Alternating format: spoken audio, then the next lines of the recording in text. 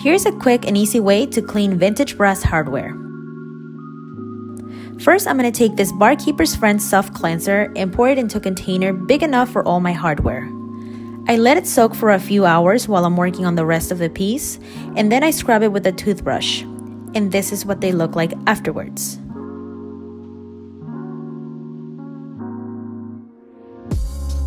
Then I like to take my Cape Cod polishing pads and I polish them for extra shine. And this is how they turned out. What do you guys think? Let me know in the comments down below.